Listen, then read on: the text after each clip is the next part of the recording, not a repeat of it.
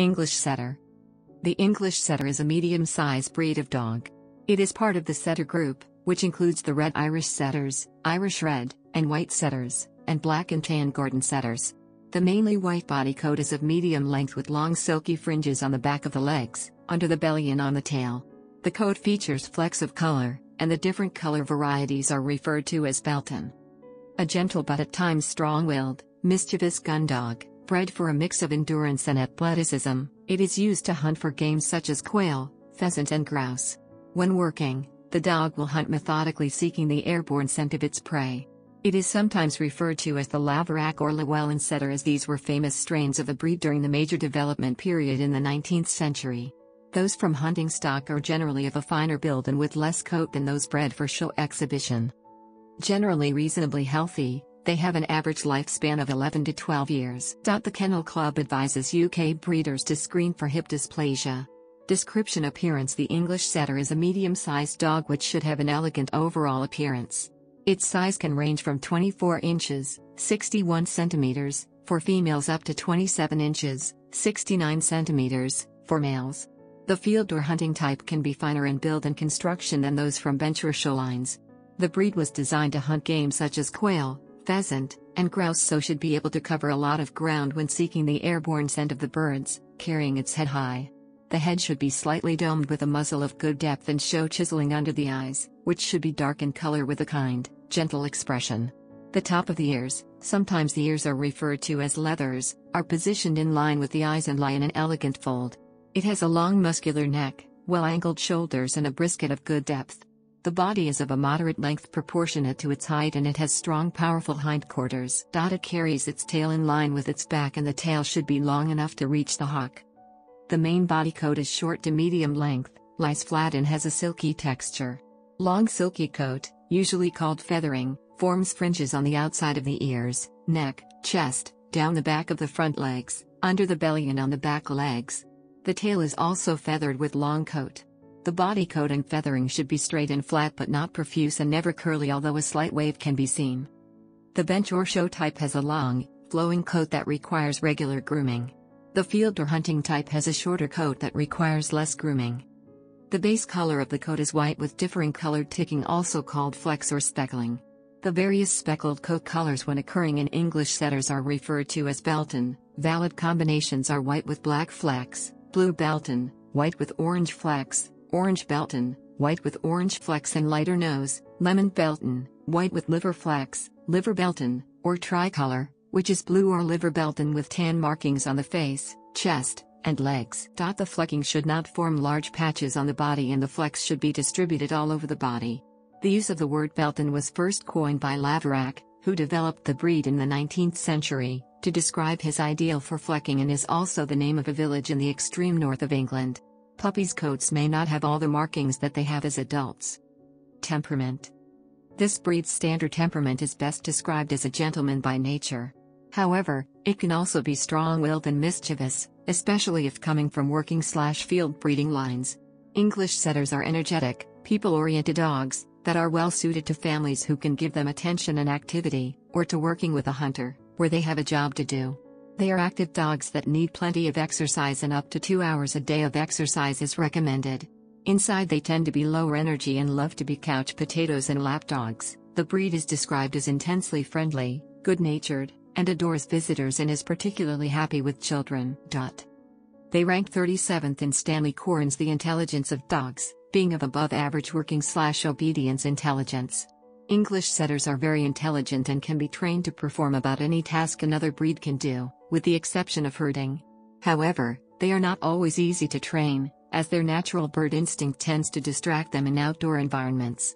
Their temperament is considered to be gentle, and as English Setters can be very sensitive to criticism, positive reinforcement training methods using treats and praise work best when undertaking basic training. Health. Dogs, both pedigree and crossbreeds, can be affected with genetic problems.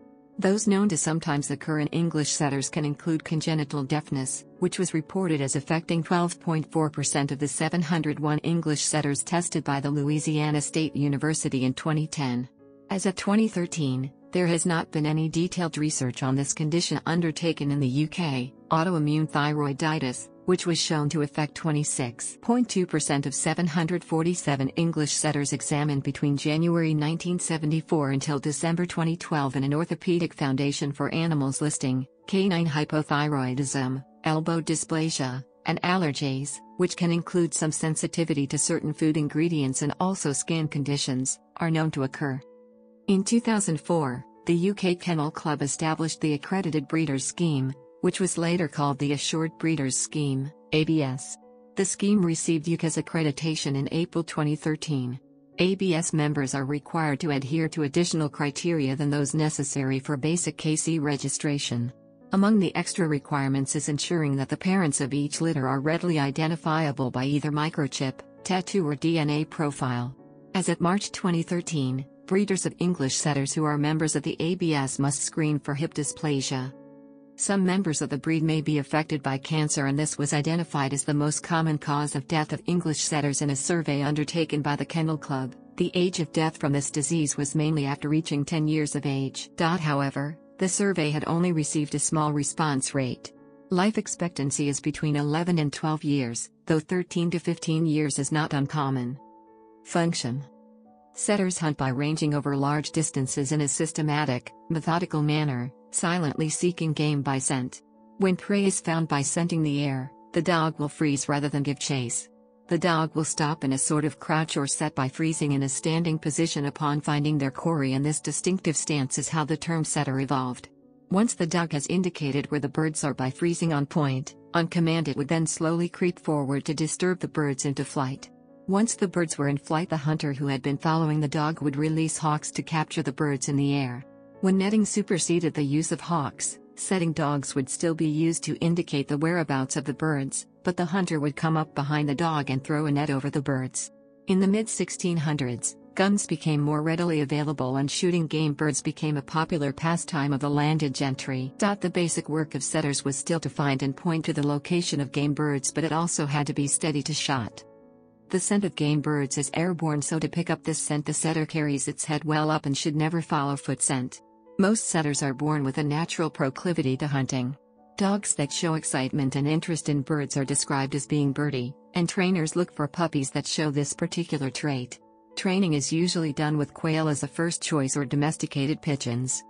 Writing in 1876, Arnold Bergs described the pure-blooded English setter as the best animal for American upland shooting in his book The American Kennel and Sporting Field. Early history.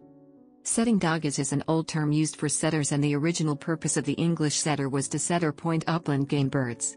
From the best available information, it appears that the English setter was a trained bird dog in England more than 400 years ago, and there are works of art created in the early 15th century showing dogs that are discernible as being of a setter type. There is evidence that the English setter originated in crosses of the Spanish Pointer, large Water Spaniel, and English Springer Spaniel, which combined to produce an excellent bird dog with a high degree of proficiency in finding and pointing game in open country. Writing in 1576, Dr. Johannes Keys states, "There is also at this date among us a new kind of dog brought out of France, and they be speckled all over with white and black, which mingled colors incline to a marble blue." Argue speculates this may be a description of the blue belton color found in English setters. Keys went on to describe the dog called a setter using the Latin name index. By the 17th century setters, or setting dogs, had become established and were widespread on British estates, although the evolution into the more specific individual breeds of setters occurred at a later date. The interbreeding of the different colors was still taking place during this period, but it gradually changed and sportsmen/breeders began to segregate matings to dogs adapted to the terrain it was required to work on. Breed development. The modern English setter owes its appearance to Edward Laverack, 1800 to 1877. Who developed his own strain of the breed by careful breeding during the 19th century in England, and to another Englishman, R. Purcell Llewellyn, 1840 to 1925, who founded his strain using Laverack's best dogs and outcrossed them with the Duke, Reby and later Duke's littermate Kate bloodlines with the best results. Historically, many dogs descending from the same bloodline were referred to by the name of their breeder or owner in the nomenclatures. Laverack setter and Llewellyn setter describe English setters bred by Laverack and Llewellyn. Horst Littell, one-time gundog editor of Field and Stream, author and a well-known gundog trainer, clarified this in the book How to Train Your Bird Dog, which he wrote in 1928.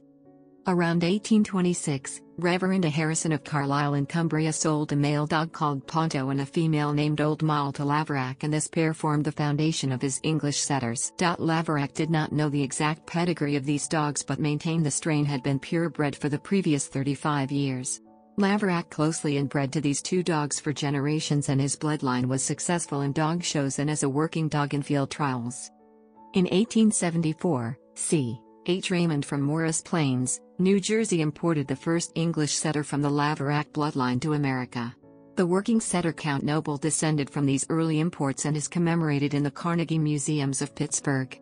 Llewellyn's strain was based on Laverack's best dogs, which were then outcrossed with the bloodlines of his dogs Duke, Reby, and later Duke's littermate, Kate.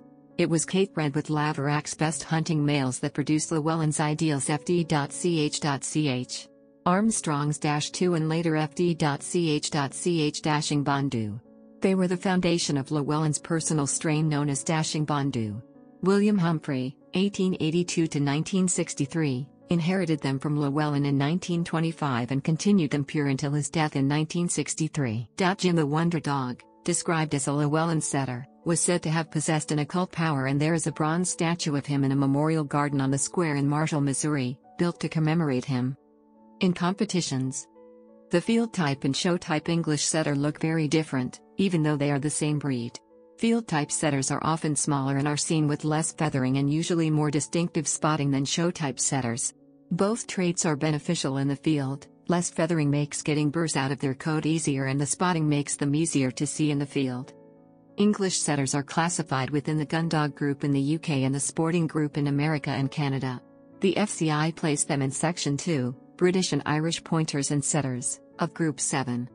In the English setter breed, compared to other breeds, there are very few dual champions.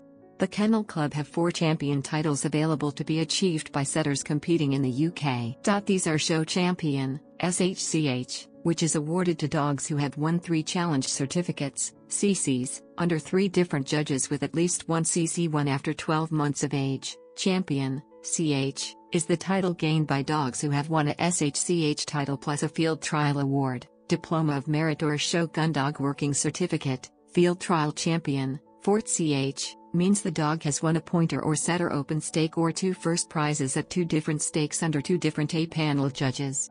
There must be no less than 16 runners entered, and a dual champion, the highest award available to setters, is a dog who has achieved the titles of show champion and field trial champion. An English setter called Countess was the first gun dog to ever attain a dual champion title. She was sired by -2 and her dam was Moll 3rd. Her breeder was Laverack, who sold her to Sam Lang. He in turn passed her on to Llewellyn, in whose name she was entered in field trials. In the UK, the breed has been successful at Crufts and secured the award of Best in Show in 1964, 1977 and 1988. At the Westminster Show in America, an English setter won the Best in Show title in 1938. He was only 11 months old and at his very first show. This was before entry to the show was restricted to champions in 1992. As of 2013, he is the only setter to achieve Best in Show at Westminster since the award of Best in Show started to be made in 1907. Registrations. When the American Kennel Club was established in 1878, English setters, together with 8 other sporting breeds, were accepted as the first purebred registrations by the club. The very first dog registered with the AKC and the holder of registration number 1 was an English setter named Adonis. He was born in 1875 and is recorded as sired by Lester out of a bitch named Dart. His colors were given as black, white and tan. He was owned by his breeder Georgie Delano of New Bedford, Massachusetts. English setters were especially popular in the UK during the 1960s, 70s and 80s, and registrations of puppies reached 1,344 during 1974. In 2012, the Kennel Club listed the English setter amongst the vulnerable native breeds as only 234 puppies were registered. A decade earlier, in 2002, there were 568 English setter puppies registered. However, during 2012 the number of English setter puppies registered increased to 314, so the breed was moved to the Kennel Club's at watch list, which is for breeds with registrations from 300 to 450. In 2015, registrations fell to 289, resulting in a return to the vulnerable native breeds list for 2016. The breed is still fairly well represented in Italy, where it is popular as a working gun dog. Even in Italy, however, the breed is in sharp decline, going from 20,999 registrations in 2002 to 14,510 registrations in 2011. In contrast, the American Kennel Club stated that 2011 was the year of the setters, with all four making big jumps over the past year. English setters had previously ranked at 101 in 2010 but moved up to 87 in 2011, a position the breed maintained in 2012-11, a position the breed maintained in 2012-11, a position the breed